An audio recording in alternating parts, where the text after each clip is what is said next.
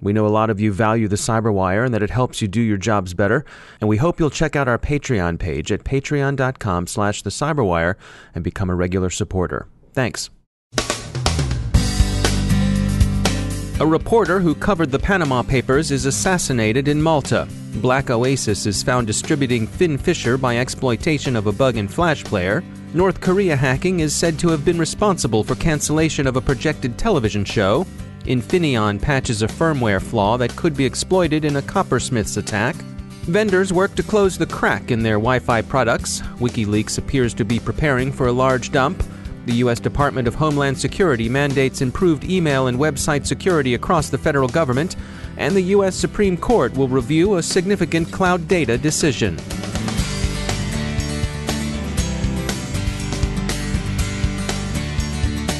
Time to take a moment to tell you about our sponsor, Recorded Future. If you haven't already done so, take a look at Recorded Future's Cyber Daily. We look at it.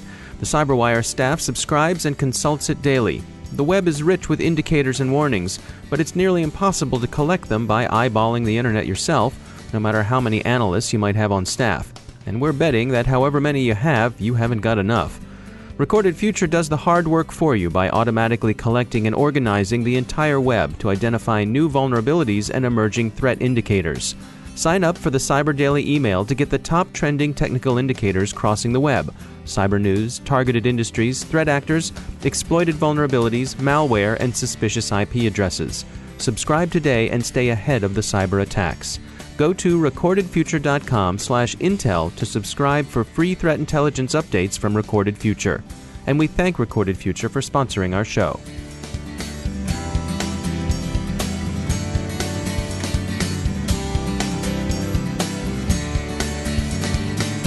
Major funding for the Cyberwire podcast is provided by Cylance. I'm Dave Bittner in Baltimore with your Cyberwire summary for Tuesday, October 17, 2017. One of the reporters who had been most active in pursuing leads into corruption and money laundering surfaced by the Panama Papers was killed yesterday in a car bombing. Daphne Caruana Galizia, a journalist working in Malta, who had been called a one-woman WikiLeaks, died when a powerful bomb destroyed her car Monday afternoon. No one has claimed responsibility. Galicia's reporting had for the past 2 years focused largely on chasing down stories suggested in the Panama Papers, as leaks from the Mossack Fonseca law firm have come to be called. Her post to her running commentary blog had made enemies in both of Malta's principal political parties, the ruling Labour Party and the opposition Nationalists. She had also earned the enmity of organized crime. Galizia had filed a police report 2 weeks ago concerning death threats she had received. Investigation of the murder is in its early stages. Major political parties have condemned the killing and called for calm. Yesterday, Adobe patched a Flash Player 0 Day, CVE 2017-11292, that Kaspersky Lab discovered being exploited in the wild. The exploitation, attributed to the little-known and less understood threat actor Black Oasis, was installing Finn Fisher spyware into selected targets. Finn Fisher is famous as the lawful intercept tool that's been controversially used by governments around the world. Black Oasis is thought to be a threat actor operating from somewhere within the Middle East. They have tended to select their targets from Russia, Iraq, Afghanistan, Nigeria, Libya, Jordan, Tunisia, Saudi Arabia, Iran, the Netherlands, Bahrain, the United Kingdom, and Angola. Microsoft tracks Black Oasis under the name Neodymium. They tracked the threat actor last year, also using a Flash Player exploit to distribute Finn Fisher. The targets then were for the most part located in Turkey. Black Oasis exhibits a broad range of interests, but they tend to center on Middle Eastern politics, including UN operations, opposition figures and activists, regional news reporters, and of course the oil industry, which would seem a possible explanation for some of the out-of-area targeting. It's been revealed that a 2014 North Korean cyber attack against British production company Mammoth Screen prompted cancellation of a projected television series. The show, Opposite Number, had a plot revolving around the imprisonment of a British nuclear scientist in the DPRK. This is the second major known hack of a media company related to Pyongyang's objections to media content. The other case, of course, is the Sony hack.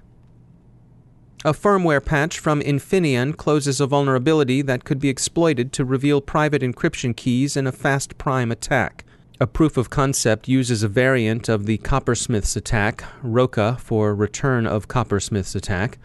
Coppersmith's attack is an old one, and users of devices with Infineon chips are advised to apply the firmware patch as soon as possible. Much advice is being offered on protection from the crack Wi-Fi vulnerability. Several vendors have issued patches to deal with it, but it's likely to persist for a long time, especially in the Internet of Things. In the meantime, here are the companies that either have or are expected to soon have a fix for crack attacks, as reported by ZDNet. Aruba has issued a security advisory as well as patches for its software. Microsoft's Windows products are thought to be relatively little affected, but the company has pushed fixes out through its automatic updating. Linux has made a patch available. Intel has also patched.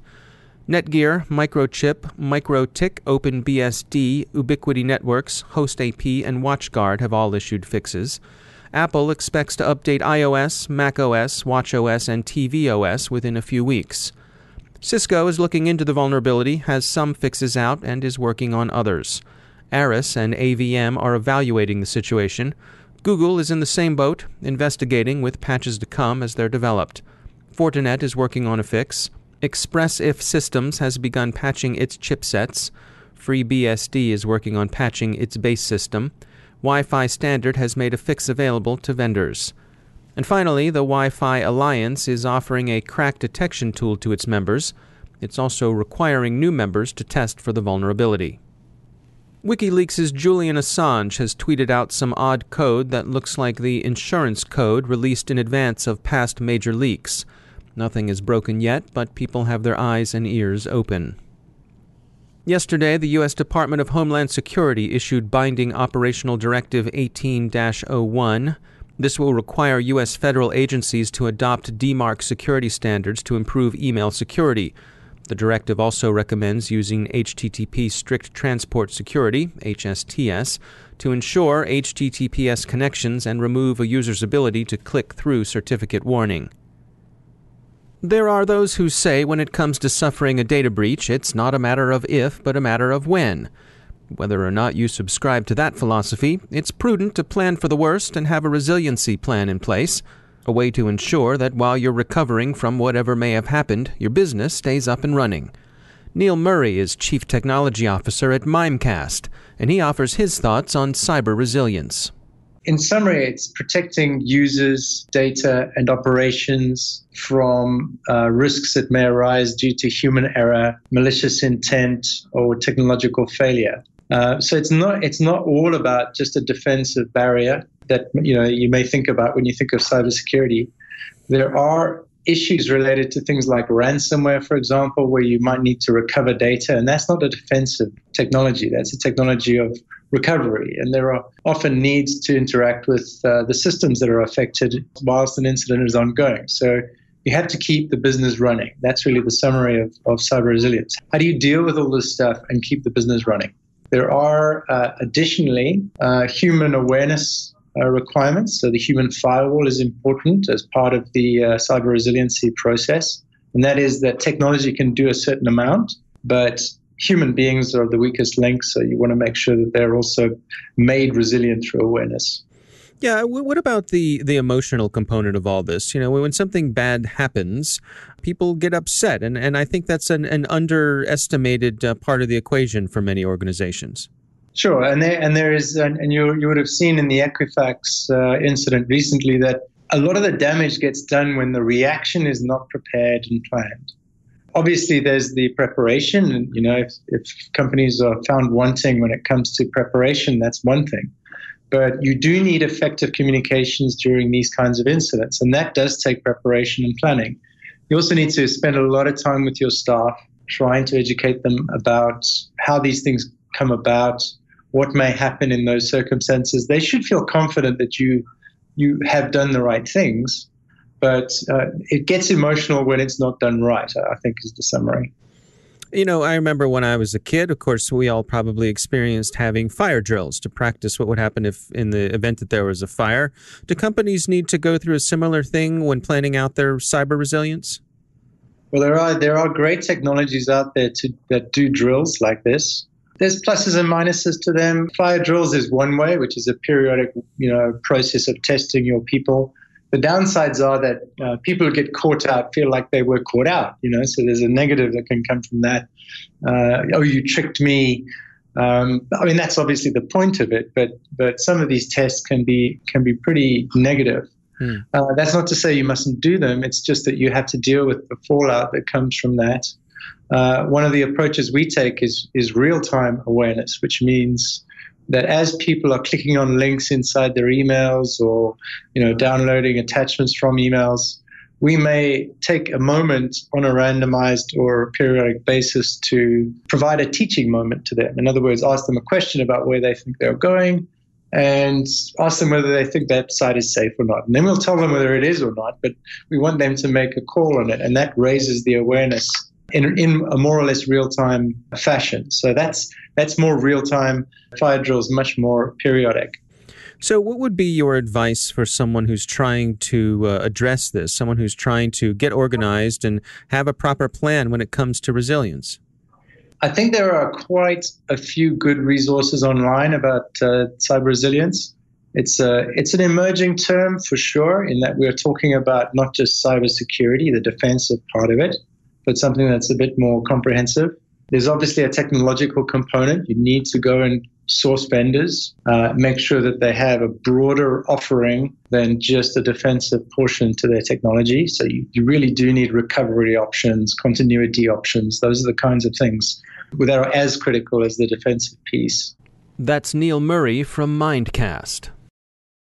The U.S. Supreme Court has agreed to hear an appeal of a Second Circuit decision that exempted data stored abroad from U.S. search warrants.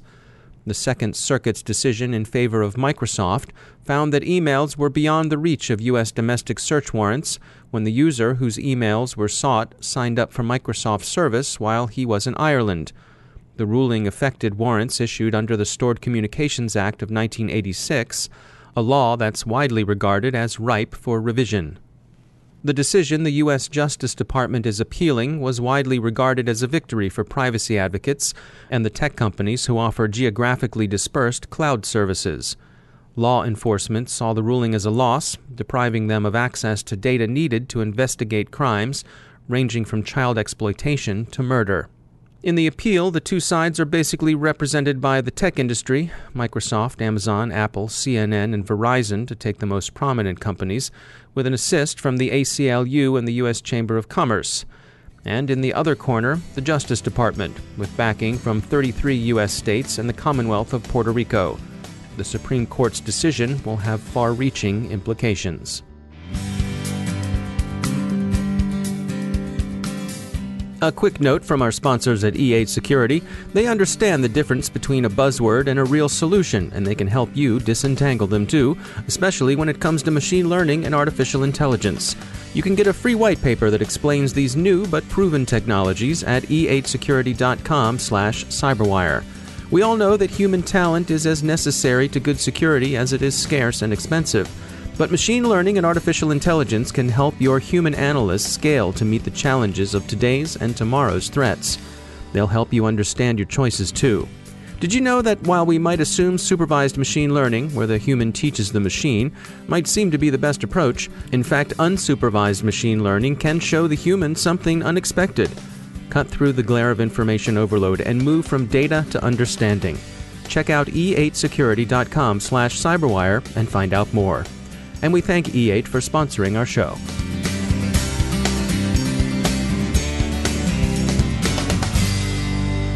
Joining me once again is David DeFore. He's the Senior Director of Engineering and Cybersecurity at WebRoot. David, welcome back. We wanted to talk today about some vulnerabilities when it comes to Bluetooth. Well, hi, David.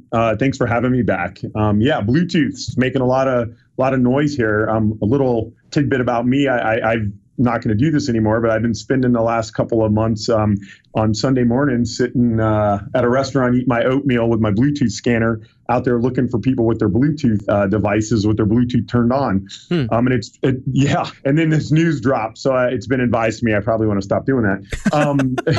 The trick here is, your Bluetooth, it's a radio just like a Wi-Fi device. And a lot of people don't think that it's capable of doing two-way communication. They think it's a lot more secure than it is. But, as your listeners know, anything that's software or hardware can be hacked. And there's exploits that abound, Blueborn being one of them, in terms of being able to take advantage of the actual Bluetooth standard and how it's been implemented in many devices. There's actually the capability through Bluetooth, even if it's connected to some other device, that you could get into a user's device by simply polling that solution. First off, you're going to scan for the radio to see if it's on. Then you're going to ping that device to try to make a determination of what the operating system is, potentially the version, maybe even the hardware of that. And then from there, a nefarious actor could go out and look for exploits on that device. To be fair, you do have to be within a pretty tight range. Bluetooth doesn't have the range of other radio technologies, and it is complicated. But it's becoming more prevalent as people figure out you can do it. One of the only things you can do to protect yourself is to make sure that you turn Bluetooth off if you're not using it. Now, what about if I am using Bluetooth? Let's say I'm in my car and I'm using the Bluetooth connection. If I'm connected between my phone and my vehicle, am I still vulnerable to someone else, a drive-by attack? Well, so if you're in your car, unless they're in the trunk and you don't realize it, they're probably not going to be within range to be able to get between there. But you do ask a great question, because if I'm sitting at a table and the person behind me is using their phone to listen to Bluetooth potentially on headphones, it is possible, and it's very clear how to do this with Blueborn. It's possible to actually get access to that device and exploit it, even if it's connected to a different device. This isn't a situation where it has to be in pairing, looking for other devices. So a lot of people think that it has to be in that state, but no, the actual flaws are with the Bluetooth implementation that lets you get in if that radio is on and if it's connected to something else. So is this a hardware problem, or is it software that can be patched? It's definitely software that can be patched, provided you're running the Bluetooth radio on a device that's updatable and that your vendor provides a patch for it. David DeFore, thanks for joining us. And that's the Cyberwire. Thanks to all of our sponsors who make the Cyberwire possible, especially to our sustaining sponsor, Cylance. To find out how Cylance can help protect you using artificial intelligence, check out Cylance.com. If you find this podcast valuable, we hope you'll consider becoming a contributor. You can go to patreon.com/thecyberwire to find out how. The Cyberwire podcast is produced by Pratt Street Media. Our editor is John Petrick. Social media editor is Jennifer Iben. Technical editor is Chris Russell. Executive editor is Peter Kilpie. And I'm Dave Bittner. Thanks for listening.